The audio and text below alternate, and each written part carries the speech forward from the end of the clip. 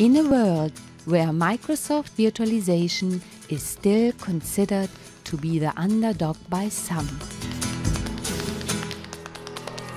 the Hyper-V Amigos enlighten the IT crowds on how they could very well be mistaken.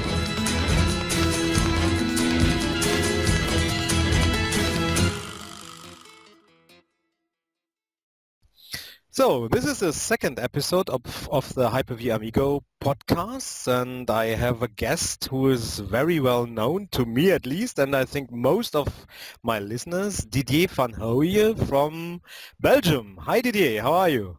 Hello Carsten, Happy New Year! Happy New Year! Same to you. And congrats to your 5th MVP award. You got it Thank you very 2 much. days ago, right? Yes, on January the 1st, I got that very nice email that I've been renewed. And of course, this is the first email that stated the new designation, which is Cloud and Data Center Management. Okay. Were you nervous to get it? Be honest. Always a little bit. Maybe. You know, you always think like, yeah, okay, yeah, probably, yeah, but until you know, you don't know, right? I mean, Yeah, but they have a little glitch on the website, or you know that? yes, I know they have a little glitch on the website, but So every year they could have fixed that glitch, my friend. yeah, but if you see the fifth award there, yeah. But this is leading right into my first question. So my first question would be, who are you, and why do we know each other? Oh, who am I? Philosophical question, that is.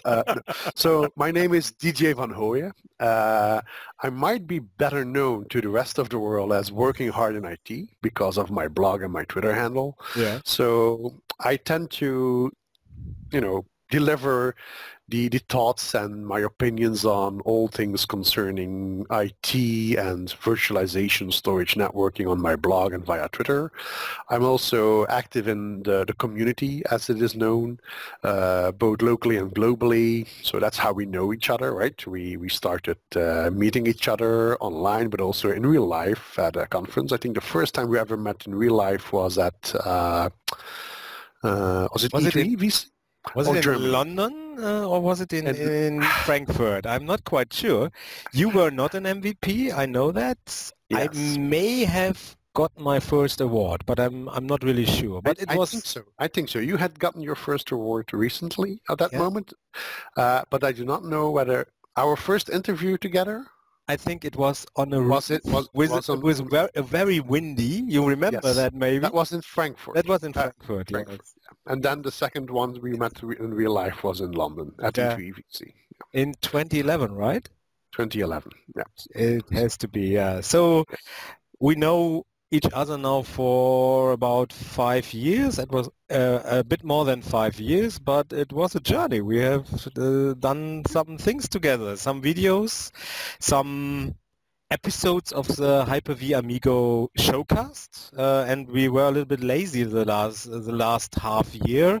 That's primarily my fault because I had not so much time. I prefer the term we were busy. We were busy, yeah, we were very busy and couldn't do that. But we will do more episodes in 2016. There is new stuff to talk about. So. Yeah, that's great. So, Didier, you are an MVP. You were an Hyper-V MVP, and now you are one of the cloud and data center management MVPs, right? As I am. Yes. But I would like to be an Hyper-V MVP. Well, deep in your heart, we're all still Hyper-V MVPs. But of course, I mean, perhaps we as Hyper-V MVPs, and I'm going to tout our own, qualities here, are very well placed to be cloud and data center MVPs. That's right. Because when you do virtualization, you touch the entire stack.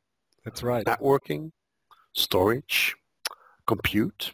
You touch data protection, you backups, restores, you touch security, both physical security as logical security, be it antivirus or firewalls, intrusion detection system. Actually, virtualization is a real broad spectrum technology. That's right. So in that respect, I think cloud and data center management is befitting a Hyper-V MVP. And there's one other nice thing. We are in the private cloud. We are in the public cloud, at least at Microsoft. It's a Azure cloud. It's based on Hyper-V. And we are the hosters. So we can work in every space. That's very nice. We are everywhere. We are everywhere. Right. Okay. So Didier, I have a question for you that is, I think, going to the past a long time ago, and I want to know when you actually started with IT. Do you know when it was and what it was that got you in IT? Yeah, I think we've mentioned this briefly in one of our early showcasts, but only briefly.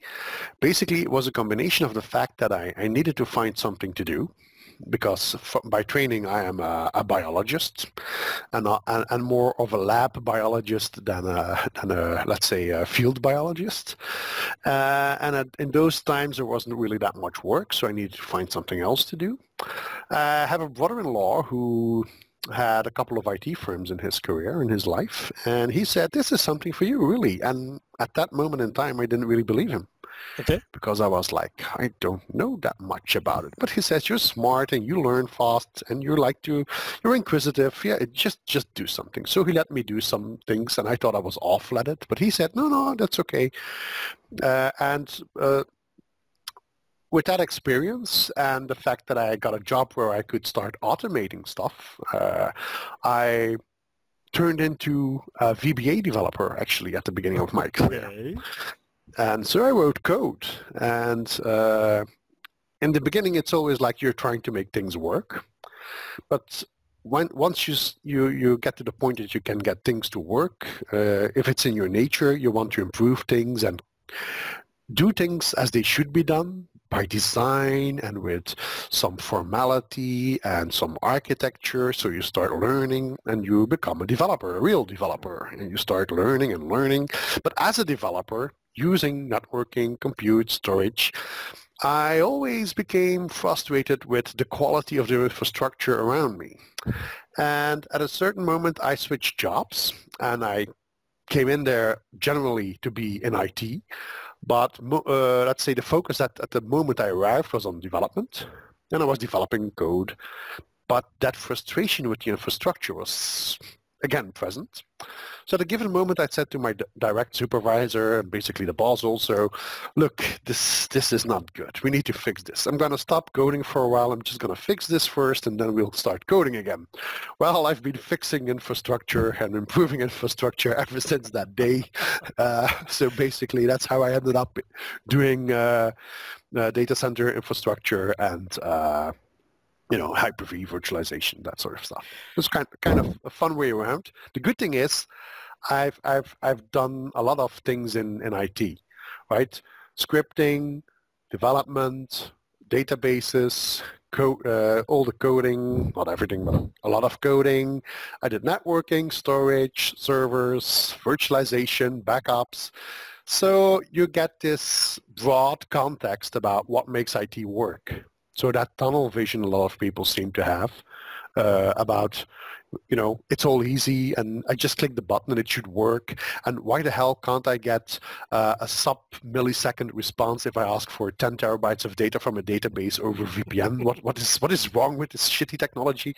That sort of mentality I've never had, because basically you've used and tried to implement a broad spectrum of the infrastructure stack, and you just realize life isn't as easy as some people think it is. This basically, if I would have to condense that into one single sentence, it would be that this shit doesn't just work. There is a lot of stuff involved in making this shit work. It's great if you can get to the point where the consumers, the users of that technology, don't need to worry about all that, and that the experience they have is acceptable or even very good to them. But it also helps if the people involved in getting there at least have an understanding on how to achieve that and what their part in the contribution to that goal should be. Because from an end user perspective, I can understand that they say, hey, I clicked this button and this is not what I want, right? I want something better, something faster.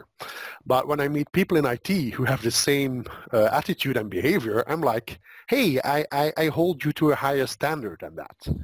You are not the end user here, right? You are one of the IT professionals or developers who has to make this happen. And it would help tremendously if you would have some idea about all the challenges and limitations, but also capabilities certain technologies have. And sometimes I find that a bit lacking in some of the people I meet in my line of work. Okay, Didier. So I got you started as a biologist and changed job to study of I think biology, right? Yep. And then I have a master's degree in biology. That's nice. And then you changed to IT because there was no work. This is where your professional IT career started. Have you played with IT or with computers before that? So as kid maybe, or when did you first contact or use the computer? Oh, my first use of computer was in high school, where we, at the end of my, that was kind of funky. We started programming in BASIC. Yes. In the IT classes, and it was on paper. It was with pencil and paper. So basically, we were writing code on a piece of paper. Oh, I still know that famous moment when the first computers arrived at school, and we, for the very first time, were able to actually run a program. If you think about it, it's like, holy crap. Okay. So, and I liked it, but that was the only exposure I had. And the thing is, you need to do a lot of work, a lot of effort, a lot of experimentation. And I think just having access to some IT at school will not cut it. You need more. Yeah. And in those days, a computer was a very expensive thing. That's right. And at home, we didn't have that much money. So basically, my very first own computer was a 386 with 4 megabytes of RAM and a whooping 100 megabyte disk. And that was quite a nice machine at that time. Do you and know when was that? Do you know that? Do you remember? The 90s, I guess, huh? Yeah, the early 90s somewhere. The early 90s. And so that's what I started using for my studies, typing, writing your thesis, doing Excel calculations for your scientific research. Then during my university years, my thesis was around cellular cultures with toxic metals, and we needed to count stuff in cell cultures, and that was done with an image analysis system based on cameras, photographs, and also some software to calculate that. So that was my first exposure to the value of IT. To a process, not just, I like IT, I like tinkering with computers, I like the things that go bleep and give me green and red lights.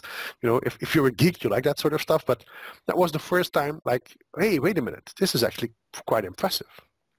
Because a couple of years ago, before they had a computer, how do you calculate all those thousands and thousands of results? That was becoming a problem, or it was only an availability to the rich labs and the big labs who had the money to have a mainframe and computer and etc.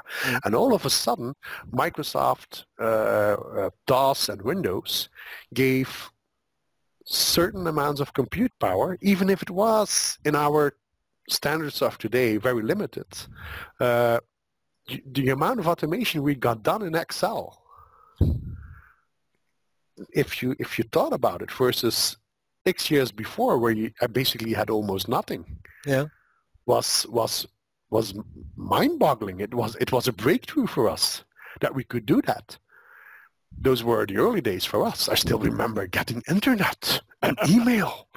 I was like, wow, look at this. Instead of writing a letter to some person in a university in the USA and hoping to get a reply somewhere. Some weeks later. Or heaven forbid, trying to get your authorization to pick up the phone and make an international phone call. I mean, no, you could just send the mail. It would arrive there within seconds, minutes. And if the time zones were a bit aligned, you might even get a reply within a couple of hours. It was like, oh. Yeah, Yeah. there's changed a lot in the last 30 years, maybe. Yeah, We are now doing absolutely. a Skype interview. You are sitting in Belgium and I'm sitting in Germany, and we are talking like face to face, right? Absolutely. It's It's unbelievable. amazing. Yeah. The power and the capabilities we have at our hands, and we are just even let's ignore the fact that we work in IT. But you could be a florist and I could be a botanist having this discussion with Yeah, the same technology. that's You right. don't have to have a PhD or a civil engineering degree in mathematics and compute to be able to use all this technology, right? I mean, That's right. Yeah, your mother could be using this to talk to yeah, her grandson yeah, at yeah. New Year's Day to say, hi, Grandma. Yeah, and It's like, wow. it's going further with Skype translation in real time. We saw that at Ignite where was it? I don't know, remember. Really crazy stuff. But we are drifting away from my question, so I will come back. Oh, what was So the question again? your first computer was a 386, yes, and I see 4 some nice megabytes of RAM. computers in the back there. To your, Yes. this is your home lab, right? This is the home lab, yes. Yeah. This is the home lab. This is where it happens. This is where I test all the stuff that isn't in the cloud yet, and that's still a significant part of the job, actually. I love tinkering with computers. I love the fact that if you're a bit connected in the industry, you know where to find old material people discard and that you can use for your lab. And I like the fact that you can do that. It just takes your time and effort. And once you have it, you can use it for X amount of time or even years before it becomes totally obsolete. And for me, that was always the easiest way to learn and to experiment. When the cloud came along, that was a bit harder to do and test and experiment with because it's a pay-as-you-go system. And it's a lot easier to convince your boss that you have those 2 old computers or that old switch that they're going to chuck out anyway than to tell them, can I have a Visa card and pay a couple of hundred of euros per month just to tinker around in Azure? It's like, huh? No. Like, can I have that old computer? Oh, sure. Glad to get rid of it. Okay. That was kind of a transition you had to make. How do we get the lab time in Azure when there's a credit card involved, right? Because this has already been paid for. It's done. It's over. It's who do you call it in business terms in English? It's written off, right? Yeah, written off. The expenses have been booked. Everybody's happy. It's all junk to some people, whilst it's very useful to some others, like in a home lab. That's right. But with Azure, it's like, oh, you wanna do compute time? Here's the credit card. It's like, hi boss, I need a credit card. No, you don't. Yes, I do. No, you don't. It's a bit of a new way of talking about training and how to learn with the bosses. Yeah. That's been fixed by now. You have these corporate subscriptions for Azure where you can just consume some of the money they've paid or they bought already in Azure just for experimenting. But still, it was a bit of a paradigm shift in order to get to that point. Yeah, and you can't do everything we need to do in infrastructure in Azure. So if you play with clusters or with Hyper-V clusters, that's not possible, at least yet. Yeah, and also there's other challenges. One of the challenges I had to fix was I want a VPN from my home lab to Azure. Yeah, because a lot of scenarios in hybrid require that you have some kind of connectivity between the cloud and on-premises. You want to start playing with ADFS and geosync, and you want to do some, let's say, failover testing between the cloud and on-premises. You want to do some geographical load balancing, all those kinds of neat, funny things to do. Well, it's going to require that you have that connectivity. And what you used to be able to do with your consumer grade, there's my phone ringing, I'll ignore that for now. What you used to be able to do with your consumer-grade modem or router, setting up a VPN to a cloud provider. That isn't going to fly, so how do I fix this? Or you can fix this if you buy this little piece of equipment, and it's like, that's nice sum of money for my home expenses. Ouch. And that's it has some challenges. Yeah, and that's one of the problems that we have as community people. We, and at least at infrastructure people, we have to have the stuff. We need money for that. We are playing with hardware, we are playing with virtualization, we are playing with storage and so on. And many people forget how hard it is to have a home lab, or in my company, we are a small company, we need a lot of things to play with, and it is easier in Azure, of course, but Azure, you have to pay for it, right? And in a home lab, if you get old stuff... Yeah, it's also the availability and the ability to use it. I mean, even if you could get, let's say, a SAN and 10 gigabit networking and servers for free, somebody still has to run it, pay for the power and the cooling, or, you know, there is a cost involved. And for a home lab, that's quite challenging, of course. I know some people online who do that. I just hope they make a hell of a lot more money than I do, because I'd go broke running that at home. But on the other hand, what also surprises me is that I have tested more scenarios in my little home lab here than a lot of companies have ever tested in their environment. Because I've noticed as well, when you talk to people at conferences where you're presenting or attending, and they talk, oh, that's so neat, you get to do this. Well, I do have a nice home lab that I invest a lot of time in, even if it is not enterprise-grade hardware, far from. But on the other hand, I've always managed to convince the bosses, look, if you're going to invest X amount of euros or dollars into mission-critical hardware and infrastructure, at least set apart a little piece of that budget to make sure that we have some hardware to play and test with. And playing is perhaps the wrong word, but the proving grounds, you know, help your people to understand to the best of their capabilities what they are using to run the company. And I have found that it was always a very smart thing to do, because the return on investment is humongous. And I mean that. If I look back over the years, what we've done with Hyper-V, 10 gigabit, ODX, OnMap, VMQ, VRSS, all those technologies, we are leveraging them with success in production, but it is thanks to the fact that we have been able to vet and test and try it out and make sure, look, this works for us in our environment. Even now, if we have patches, if we have to test out something new, we have a couple of nodes we can use as a cluster where we can assign 10 gigabit to test out that new driver, the new firmware, the new network card. We can really vet what we're going to do and use in production. And it takes effort, it takes time, and of course the initial investment is there. But when I look at all the problems, the downtime, the cost of trying to fix all that, be after the fact that it has happened, that's in production. That hurts your business, that hurts your productivity. In retrospect, if you look at it, investing in some lab equipment is always a very smart thing to do.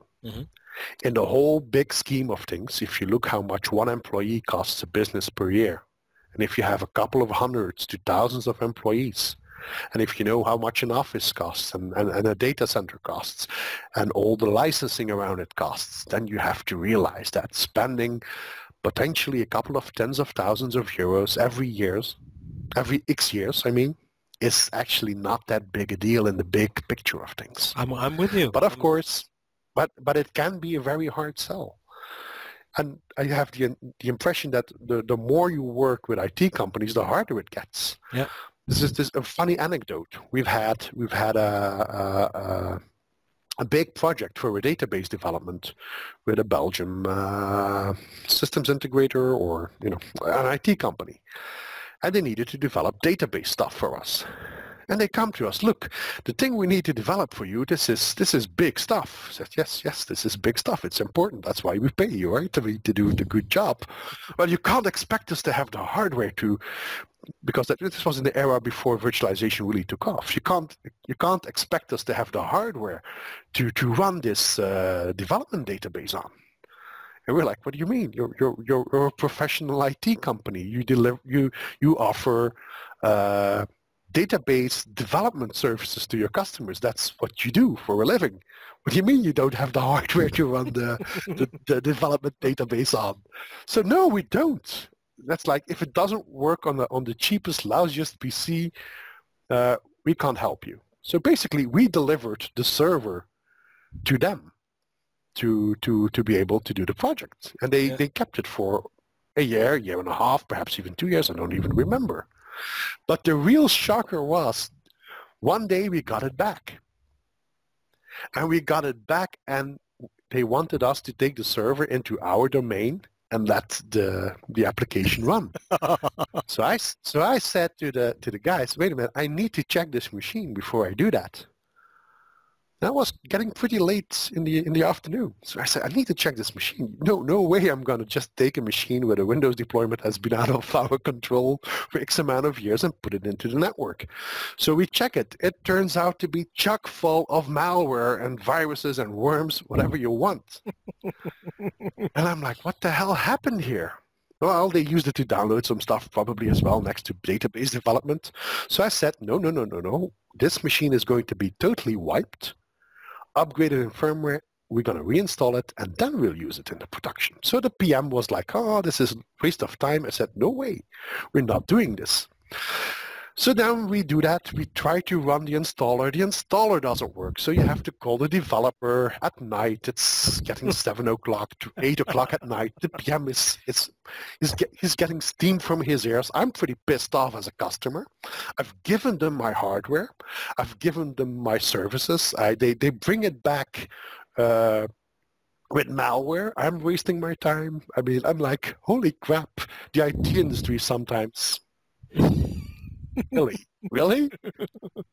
I exactly know what you mean. I have not the same experience, but I work in IT for a long time, and I know these things. And I think it's getting worse. You said it before, it's getting worse. But let's talk about some other things here, and not talking about anecdotes with people who seem to work in IT, but not really work in IT.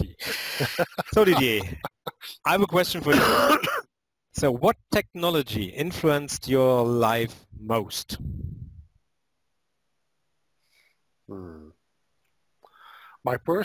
Personally, I would have to say virtualization. Virtualization. Why is that? Virtualization. Because it's probably that technology that exposed me to the most opportunities and gave me all those very nice options and opportunities to attend conferences, become a public speaker on the subject, to become an MVP, to become a Veeam Vanguard. I mean, it's not just a technology that will do that for you, of course. But if you have to say on the whole which technology was the most impactful in that respect, I think it should be virtualization. What has taught me a lot in IT, the fact that I have always endeavored to own the entire stack. I have always had an almost visceral, objection to being dependent on silos. Mm-hmm. I mean, all those discussions about people, you have to break the silo, you have to talk to the storage team team has to talk to the network team, the network team has to talk to the security team. And I'm like, I don't want any of that. If I'm going to run IT, we're going to own the stack. And there's no, the storage team said this or the network team said that. Dudes, this is the team. There is no storage team. There is no network team. This is the team. And you'd better all work together and talk together. And there's no such thing like, perhaps we'll get a response from the network team next month. No. And that makes for success. And I truly believe that smaller IT projects that are limited in scope and in dollar amount and in human resources at headcount, but are very focused and that own their entire stack from beginning to end, and just have multiple of those. Let them work and collaborate together as much as possible. But I think you can move a lot quicker and achieve a lot more faster at less cost with better results than with the giant, huge IT projects that only the analysis of the entire problem will take you a year, and then the design is going to take a year, and then it's going to take a year to deploy, and by the time they deploy, there's 2 new versions of whatever you're using, and I don't like that. I don't see this as a viable or economically sensible approach in this day and age. I have this, it's not a hard rule, it's not written in stone somewhere on my desk, but I have this rule like if I cannot get an idea into production within a year and start benefiting from it, we need to think really hard if we're even going to do it. I work for a lot of hosters and enterprises in Germany, as you know, and I see these silos a lot. Actually, it's the norm. There are not quite many companies who have not these silos. And I think you're absolutely right. If you own the whole stack, that's the better approach. But you have to be a generalist. Do you know what I mean? You have to know networking, storage, virtualization, even Windows Server, everything. And you don't find many people who can do all the stuff because it's so much in the moment. What do you think about that? But well, let's face it. No man is an island, and nobody knows everything. Right? That's a given. Now, owning the entire stack doesn't necessarily mean that one person should be able to know and do everything. Owning the stack means that as a group, and that group shouldn't be 500 people large because then you get the silos and the politics around it again. But that group should be small enough to make it work, big enough to make it work, basically. But those people should be a unit, a cohesive unit that is there for only one purpose, to help each other achieve the goals. And there might be a person in there who knows most about networking, most about storage. Some will be weaker in one point or another. But they should all be highly skilled, highly motivated, and they can have their own strengths and weaknesses. That's not a problem. You have the cross-training by collaborating and working together. I mean, no, and that's not me. It was a colleague of mine, basically, who's dead anyway at this moment, unfortunately, because he was a brilliant guy. But he once said in a meeting when people were discussing, oh my God, we're losing the cohesiveness of the teams, blah, blah, blah, drama. We need a team building activity. We need to go to the Ardennes and kayak together and jump off a cliff or whatever. And he was like, I have this one suggestion for a very good, nice team building effort. And everybody looked like, yes. And he says, just work together and get the project done. That's like, I mean, there was a lot of wisdom in that one. Yeah, right. But I think if you hit a point where the expertise is so scarce and so limited that you cannot do it yourself anymore, that's when you should bring in a consultant for highly specialized short-term engagement. I always have awareness for projects that have consultants that you need to have around for years. That's not how you should use expertise in consultancy. Yeah. I don't like it. And secondly, and it sounds a bit strange to some people, but you should only build solutions using components and technologies that are only as complex as that you can manage. Because no matter how smart you are, how much money you have, you can always build a system that gets so complex and so difficult to manage and tweak or upgrade that you're going to paint yourself into a corner, no matter how much money you have. So when you design things, you should be able to design it that it has all the complexity that it needs, but not a drop more. Okay. It's maintainable, it's upgradable, it's sustainable, and it doesn't require experts and consultants that cost you $2,000 per day just to get it working. Forget it. You can do the extra effort in money and in time by acquiring expertise for particular parts of your project if and when needed. It's like building something that's completely dependent on the highest skills peoples in the world. I mean, I'm not NASA. I'm not running the space. I'm not sending people to Mars. If that becomes my requirement to get something done, I'm not doing my job right, am I? Okay, yeah, you're right. Nice That's answer. So you said virtualization is the technology that influenced your life most. So coming back to our expertise in Windows Server, which feature do you like in Windows Server the best? And you can include the stuff that is coming. Carsten. Yes. Which feature? Which feature? In Hyper-V, in Windows Server, in storage, in networking. What do you like best in the moment? At the moment? Oh, if I can just... Not in 2 months, no. At the moment, I'm really playing with REFS to see where it can take me. Yeah. Because I like what they are doing with, REFS. It got a lot of attention when Windows 2012 came along.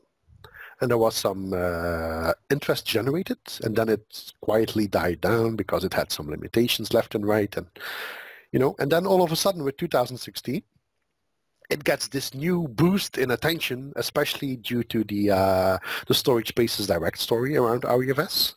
Mm-hmm. You also see these new capabilities in REFS that other applications, and applications can be a hypervisor or a storage system, whatever, can leverage.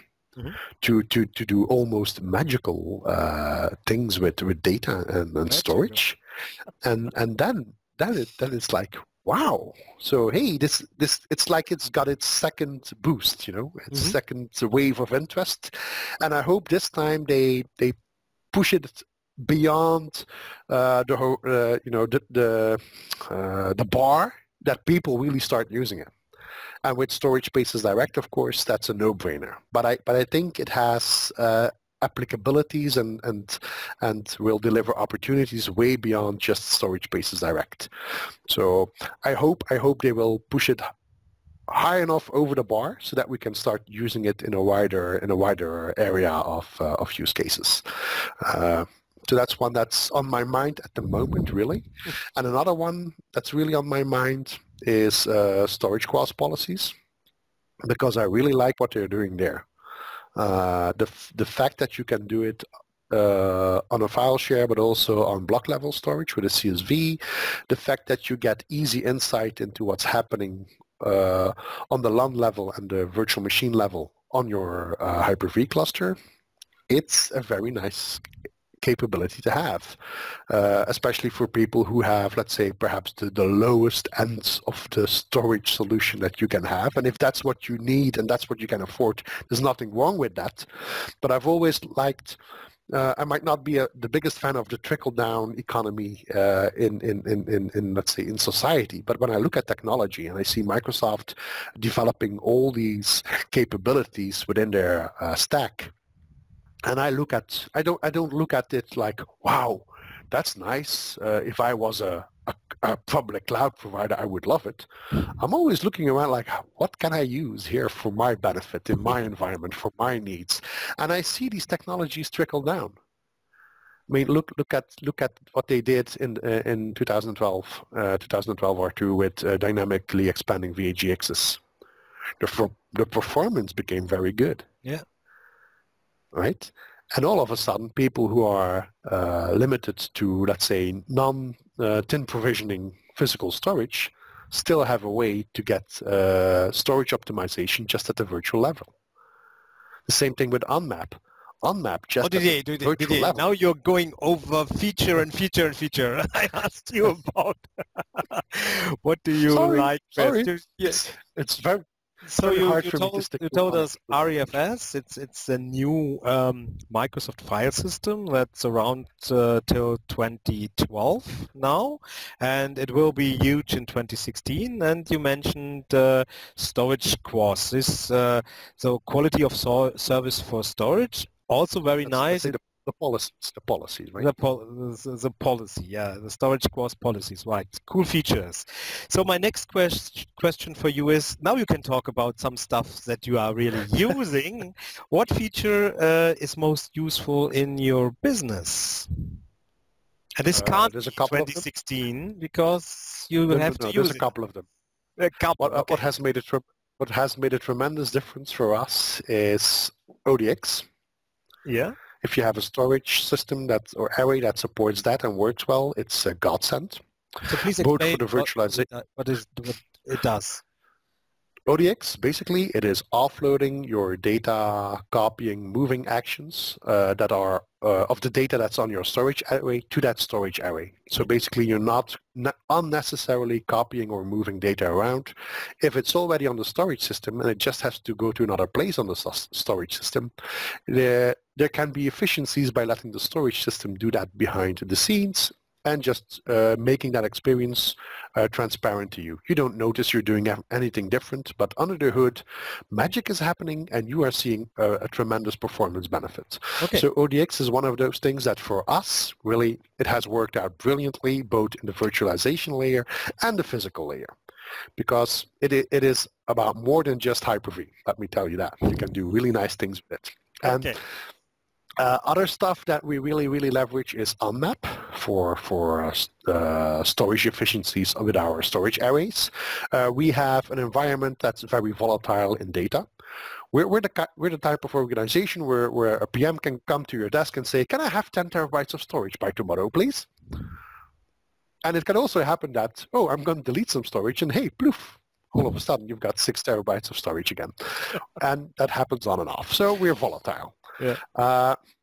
It's the nature of the business. I'm not saying that this is a business model everybody should follow, but it's like saying that it's not because we can use a Ferrari because we're a Formula One racing company or something that you should buy a Formula One racing car, right? You just have to think about it. What business am I in? What are my needs? Do I need a bus? Do I need a van? Or do I need a personal car to be a taxi company? It differs.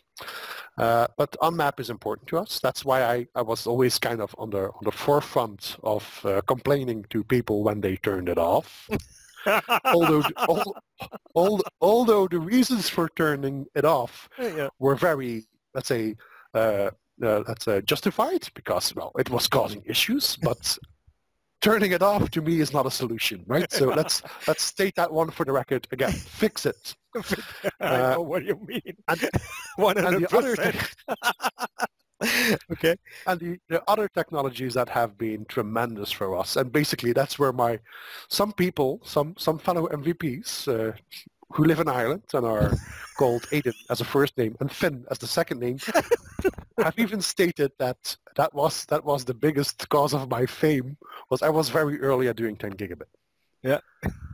But that has had such a positive impact on our environment. And then leveraging the VMQ, the DVMQ, and now with 2012 R2, the virtual RSS, in an environment that's highly virtualized and where you move data around a lot, it makes a huge difference. So, and you gave us a couple of technologies or features, so now you have to decide which one had the greatest impact in your business. Oh, this is like asking what your favorite dish is. There is no such thing as a favorite dish. There are so many good dishes, and the combination of those flavors make it even better. I know.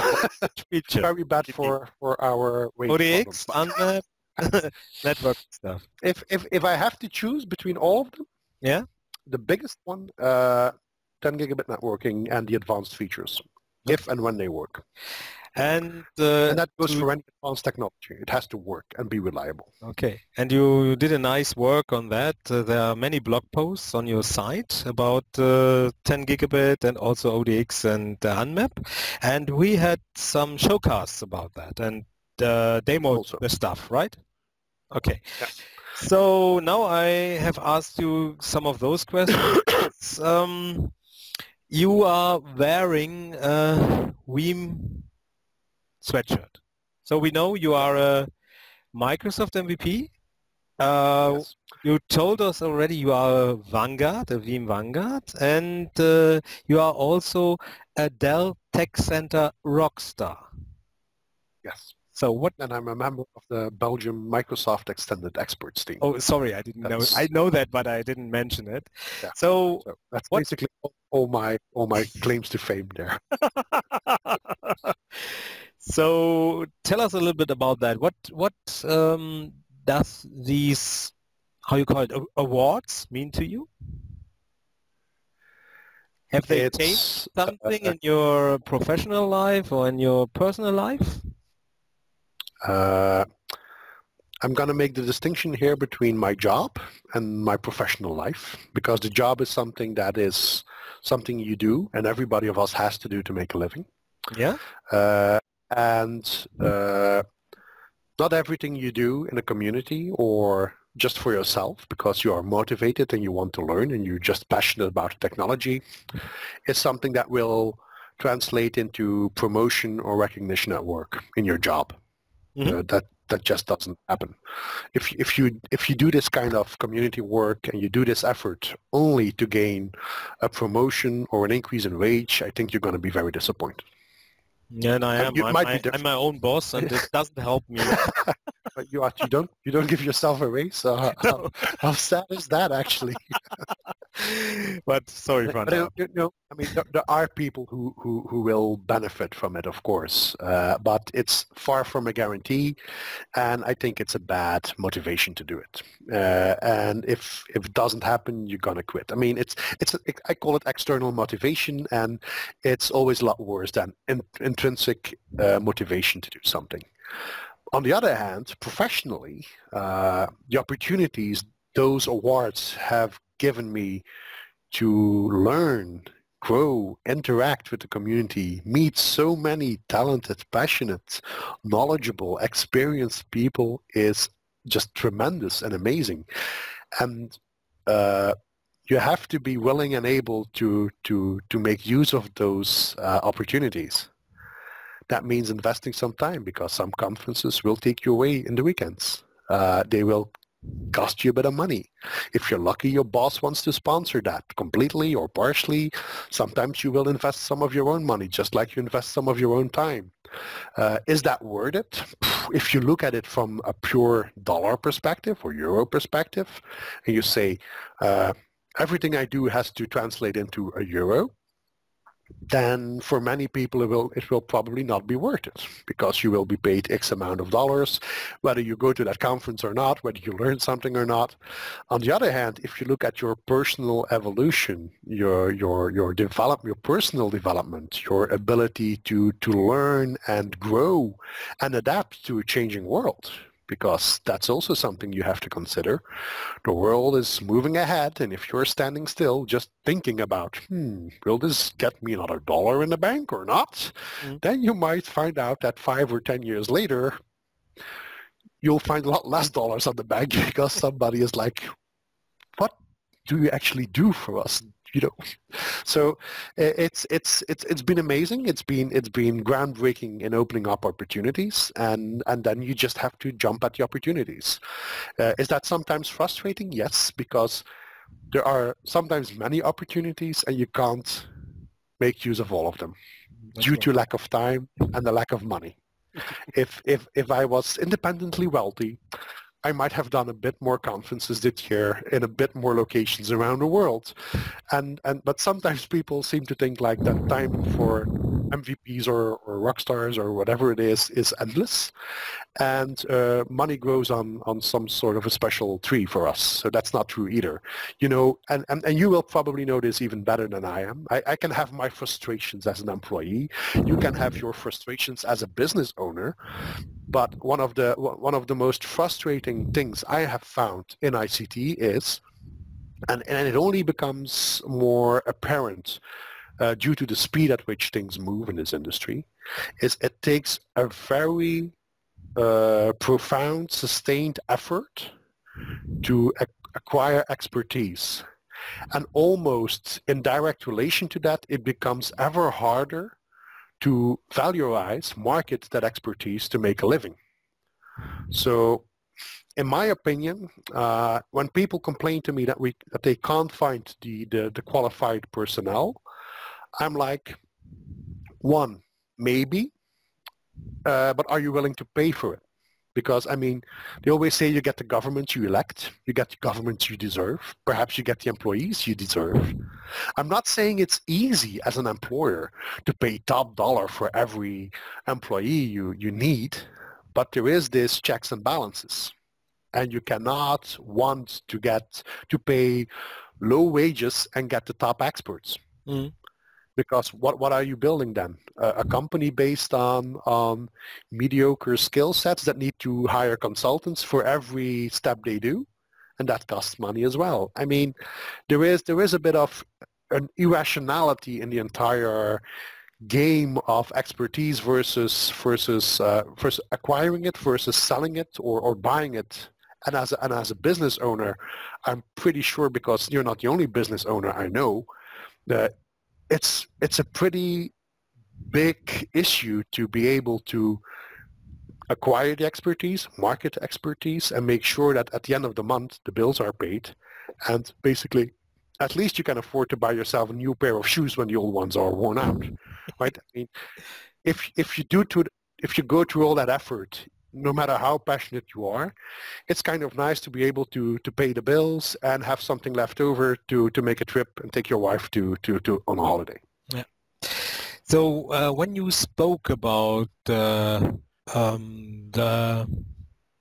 how people are employed and paid for specialists, I remember a blog post of Didier where the normally so polite Didier was not so polite, or not. At least you could read it between the lines. You were very angry about something that happened to you. People want your expertise for free, I remember. Do you have that? I think they get a... Yeah. I don't have that blog open, or do I have that often? Well, luckily not that often. Not that often, because basically, I think anybody who really interacts with us and knows us and works with us in the community knows that we share a lot. Yeah. I mean, and that works in all directions. I mean, if one of my MVP buddies or Veeam Vanguards is in trouble and they ping me and they say, do you know anything about it? Can you help? I'll respond. And if it is really something that I know something about, or think, hey, wait a minute, you might be hitting this issue, we just share that information. Yeah. And I think in that way, that's something both employers as employees should realize. That's how the world works. I mean, this idea that you can hoard knowledge within your own little company and never share it, that might have been a good plan in the 60s when you had to go to the library to find a picture of a butterfly. Yeah. But now I open up Google and more information that an entire generation will ever be able to process, let alone read, you know, I mean, and just really process that information is out there. And the only way to cope with it, the only way to really have all the understanding and the knowledge and the help you need to make things work is sharing. Yeah. And that will happen. I mean, I'm often flabbergasted when I see what I call Dilbert-like life at companies. It's like, oh, we need to develop skill sets and we need to develop interaction between employees. And I'm like, Jesus, boss, perhaps you should come down to the work floor and see the interaction that goes on a daily basis between people in different countries, in other parts of the world, where I answer a question or ask a question to a fellow community member and we all help each other out. I mean, when you hire a passionate, community-minded employee in IT, you are hiring his entire network, all the people he knows, all the skills they have. It's a giant mesh of knowledge and expertise that is constantly evolving and growing. That's and right. that is worth something.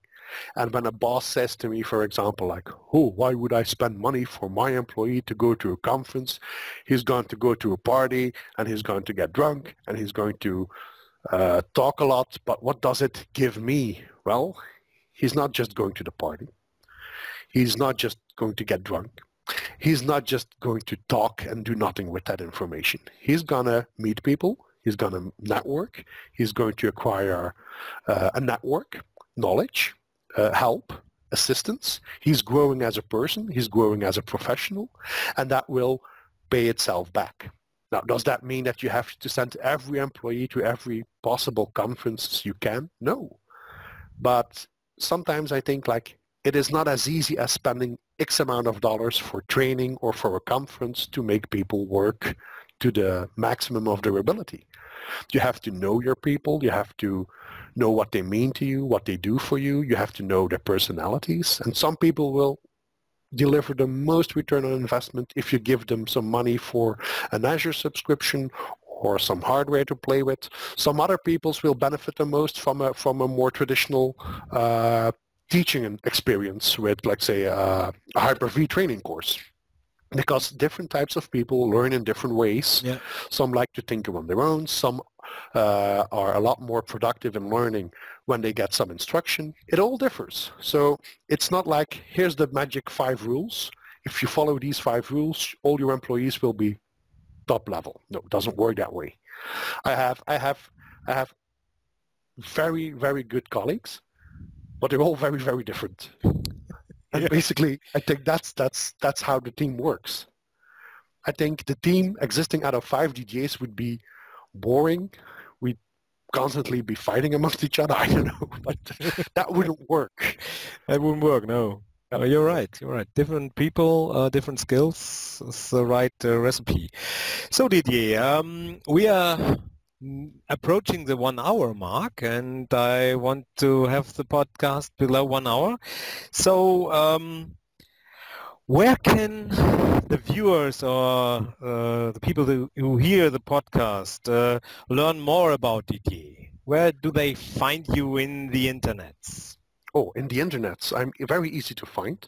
So at Working Hard in IT is my Twitter handle. Yeah.